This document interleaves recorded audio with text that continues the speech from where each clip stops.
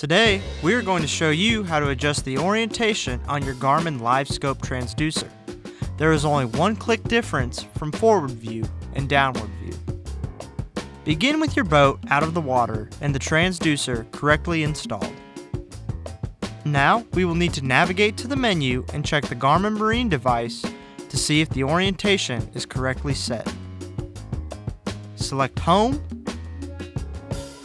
Sonar, LiveScope, Menu, Sonar Setup, Installation and Orientation.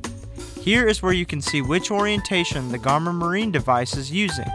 Make sure that you are in auto mode.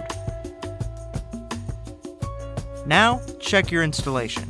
If you're using forward view, you will want to make sure your installation matches what you see on screen. This is what the forward view orientation will look like when it's correctly installed. Here is a representation of the beam path. If you rotate the transducer one click down, you can use downward view.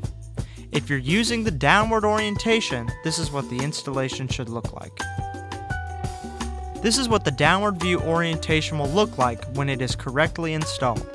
Here is a representation of the beam path. Here is a side-by-side of a correct and incorrect installation.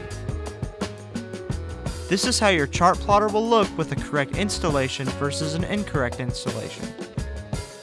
And that's it. You should now be able to use your LiveScope transducer. Thank you for watching. For more help, visit support.garmin.com.